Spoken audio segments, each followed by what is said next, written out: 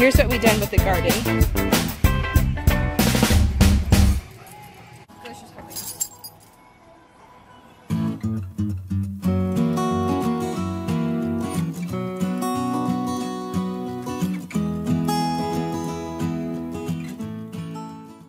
Hi everybody, it's Saturday, which means it's chore day.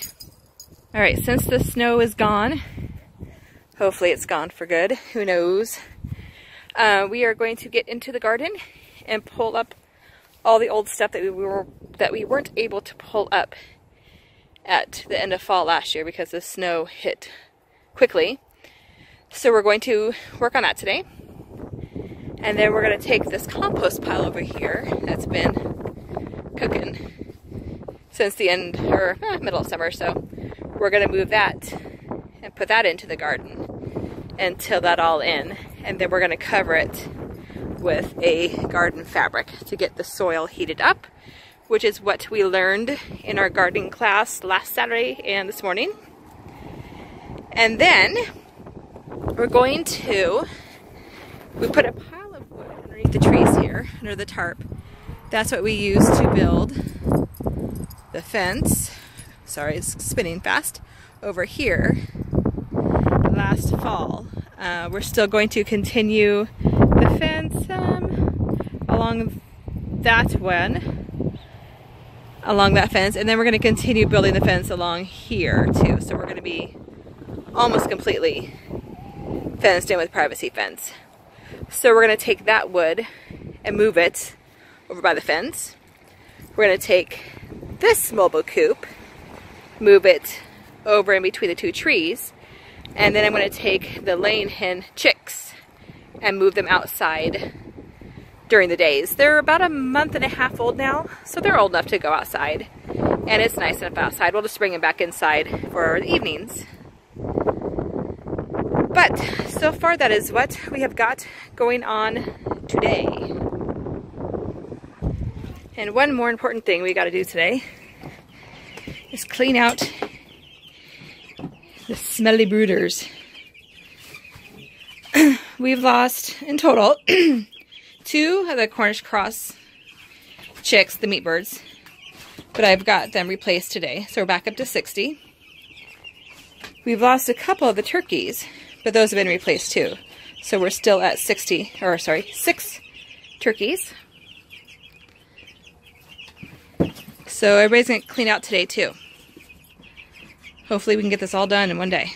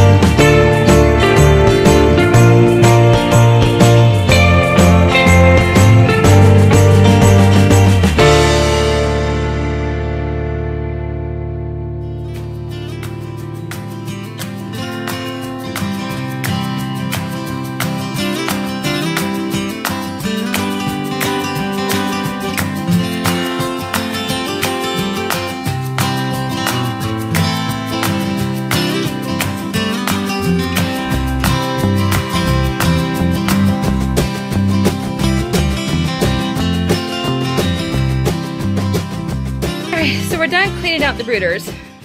Well, the turkeys, they're so good. I just gave them extra wood shavings. They're not dirty at all. And I think that's why I really love turkey chicks. We split up the meat birds. When we got them, there were some size differences. And there still is. So we put the large ones in this brooder and the smaller ones in this brooder. And hopefully they'll be safer that way. They don't get trampled by the larger ones. But there's only 12 large ones that I think maybe might have 4 or 5, maybe even a week on them. I think these ones are definitely a lot older than these ones that we got them all at the same time. But the brooders are clean. They were disgusting because they're meat birds. And I said in last year's videos, meat birds are gross. They're smelly. They're just gross. Turkey chicks are awesome. They're clean. They're cuddly. They don't drink all of their water all the time. They're just great. And here is all the stuff we got out of the 2 brooders. It smells so bad. So we're going to start a compost pile because we just emptied ours into the garden. I'll show you that in just a little bit. But we're going to start a new compost pile with this because there's lots of it. But we are almost done with our chores and it's almost 4:30. Right, and here's what we've done with the garden. Glacier's our chicken protector. We closed the chickens in here, but we got the compost pile. We moved it into the garden and we spread it over there. So we locked the chickens in here for a little bit to help us spread it out, and they're doing a great job.